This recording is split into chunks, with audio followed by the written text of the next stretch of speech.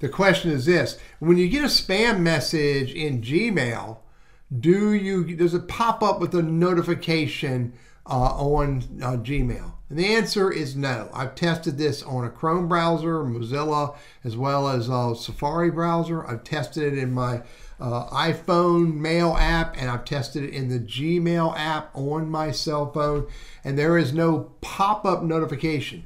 The only thing that happens is that you will see there's a new number or a number on the folder for spam to tell you that I have 3 new spam messages, but absolutely no pop-up notification. I'm Teddy, your Google Workspace and Gmail guy. I hope this is helpful for you.